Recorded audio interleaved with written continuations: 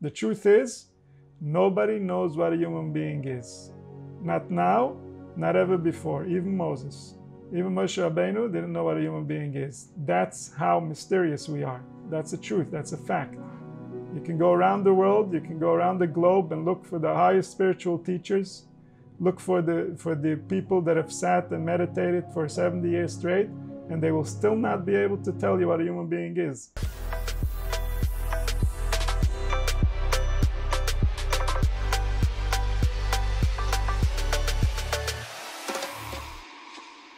The secure base is the knowledge that somebody created this and he doesn't need your help.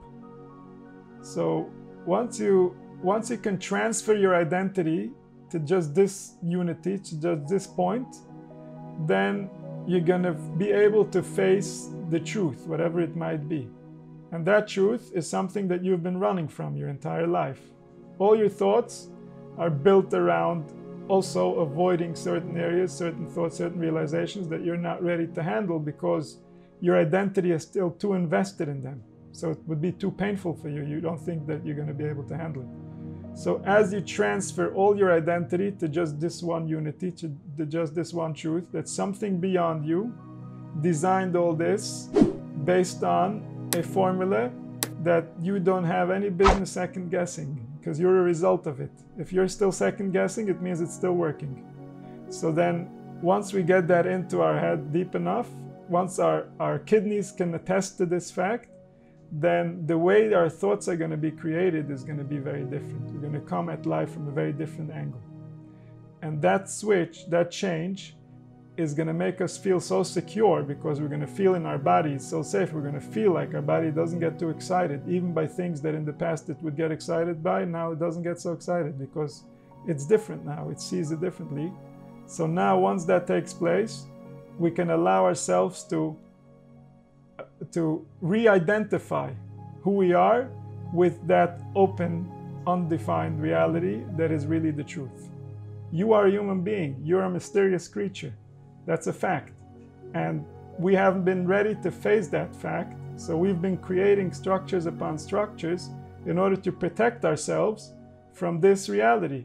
This reality is a good reality. We happen to be a species that is much more kind, much more intelligent, much more capable than anything we've experienced. But in order to protect ourselves from this unknown species, we create an identity that is based on things that are unnatural, things that are unhealthy for the species to think and believe about itself, and things that cause a war, a conflict within the organs of the very being, the very animal that we're living in. So this is something that we can only find peace, we can only find our true identity when we learn how to identify with the unity, with Shema Yisrael Hashem Elokeinu Hashem Echad, and with nothing else. Ein od milvado. There is nothing else. There's no image. There's no symbol. There's no creed.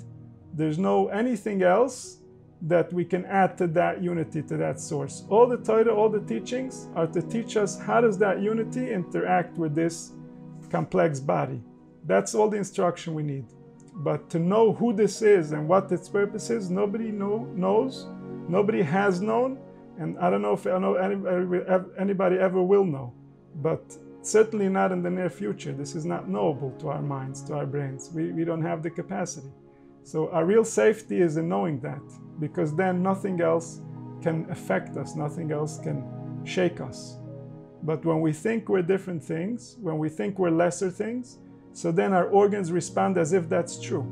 And when our organs respond as if that's true, then we feel the emotion as if we are so little. And that becomes ingrained in our memory. It becomes ingrained in our imagination. So we have to find our security only in the unity, only in the source, and in absolutely nothing else. No parties, no mantras, no names, nothing else other than the fact that the one who created this, he is the one that knows. He's the only one that knows. And everything we do is to conform with his knowledge and his truth, because that's been the knowledge and the truth way before we were born, and that will be the truth way after we pass. So let us not get fooled by our own illusions. There's something much bigger than us happening here that we're not properly aware of. And that's our security, that's our promise. That's what keeps us safe in this world and the next world.